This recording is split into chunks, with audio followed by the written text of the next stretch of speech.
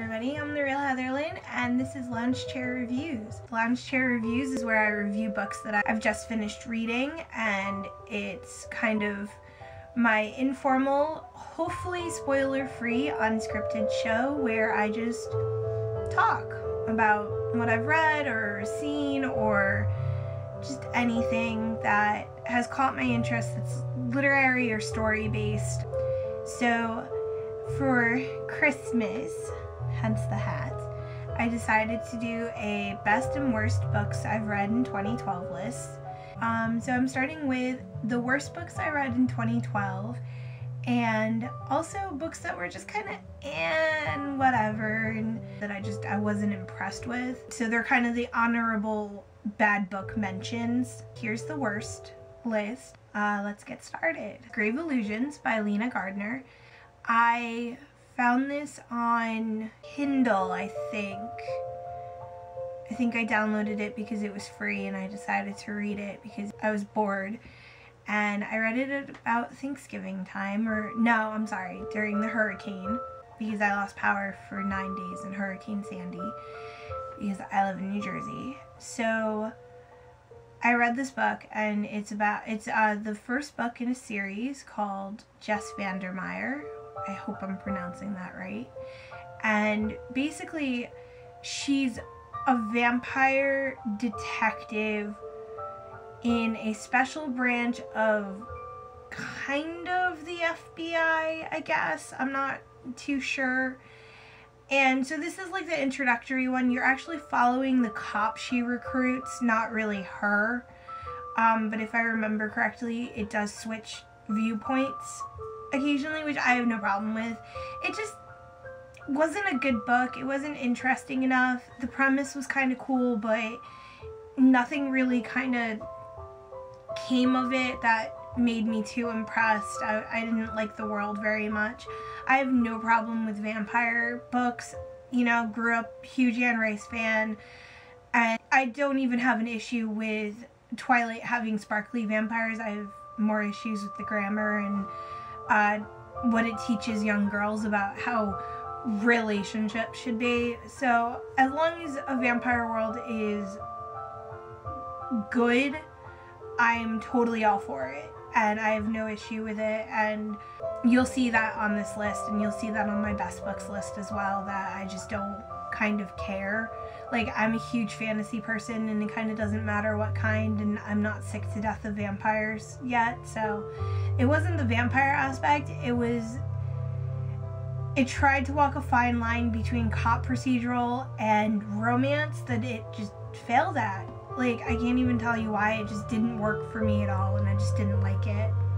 Dead Until Dark by Charlaine Harris, and it's the first Sookie Stackhouse novel. And I actually read this book years ago, long before True Blood was announced. I was looking for the Anita Blake series and didn't remember the name, and I walked into a Borders back when they existed and asked the guy, and he thought I was describing this, and at the time it was called Southern Vampire Chronicles, and I bought the first book and said, what the hell? And I didn't like it. But if there's any interest in the world at all, I'll tend to pick up extra books in the series. So I read the series massively out of order. I think there were 7 books out at the time, and then I dropped it. I was like, screw it, I don't like this book, I don't like the series. I hated Sookie. I just didn't think she was a good character, and I dropped it. And then True Blood came out, and a whole bunch of people were like, oh my god, and I was like, I know this series. And sure enough, it was based on that, and it had changed names, which I don't really agree with, but I'll get into that in a different review, because I am reading the whole series now, and my perception of the series has definitely changed a lot. But the first one when I reread it this year, I read it a couple weeks ago, and it still makes me not like her. It's not a great series, but I decided to stick it out and see what all the fuss is about, because a lot of my friends on Goodreads, who I know in person, are all reading it, and I figure I tend to read a lot of stuff that other people don't read, so I should read stuff that I can actually talk to people about. So that's why I kind of started reading it, and I forced my way through the first couple books, and Now I like it. I still hate book 1. Not too fond of books 2 through 4 either, or even maybe 5. Harvesting the Heart by Jodi Picoult. It's about a woman who, her mother left when she was 6 and she never heard from her again, and she meets this guy and they fall in love, and she ends up pregnant, and they've only been dating like 4 months, and he proposes to her and they get married and she has this baby, and she just can't deal with being a mother when she doesn't know how to be a mom, and it brings up a lot of her abandonment issues, and she ends up leaving her kid. The book goes back and forth between the husband and the wife. So basically, I don't like this book, not because it's not well written. Jodi Picoult's actually one of my favorite authors. I really, really love her, and I own several of her books. But this one is just, it's not great. I don't remember when it came out, but I read it earlier this year, and there's some huge issues with it. The plot resolve it's forced. I mean, it makes sense. It could definitely happen in real life, but it's still forced, and I don't think it dealt with issues as well as her later books do, because this was definitely one of her earlier works. And there's not really much to say about it. I don't take issue with how it was written. There's some lines in it that I really loved. I just take issue with the story in general, and because with her books you have to look at, this is real life, this is real people, and even though it's fiction, and this is just not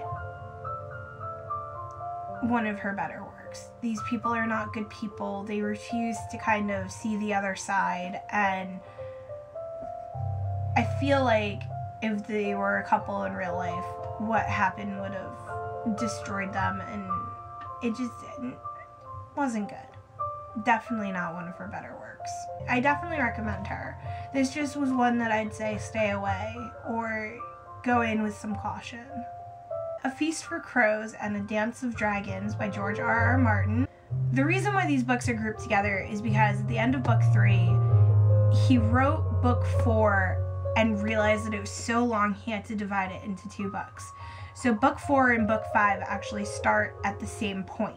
So they're running parallel to each other, which is the first time in the series that he's done this. And so book 4 is short, and it's the secondary characters. And book 5 is the main characters, the ones that you're like, okay, what happened?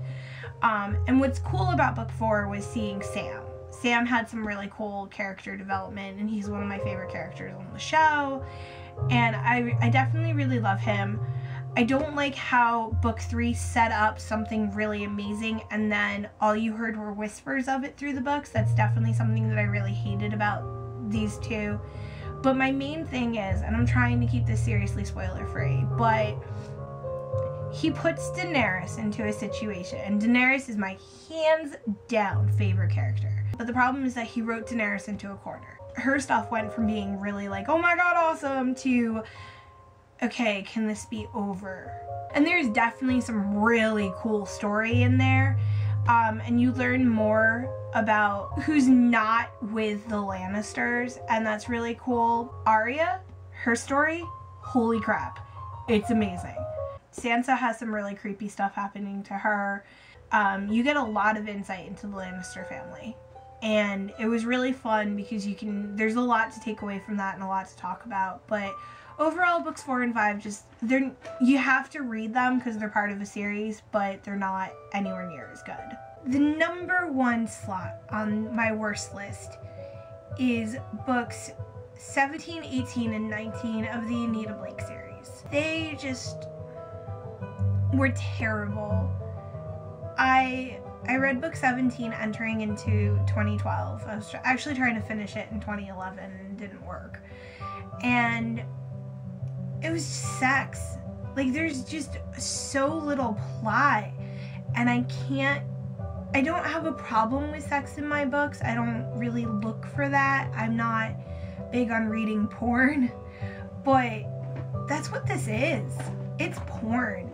Book 18, which is Flirt, is Hamilton gives you this idea that there might be more story, and it's just not at all. And then you go into book 19, and before I read book 19, I looked on Goodreads, and the reviews were just, they were awful.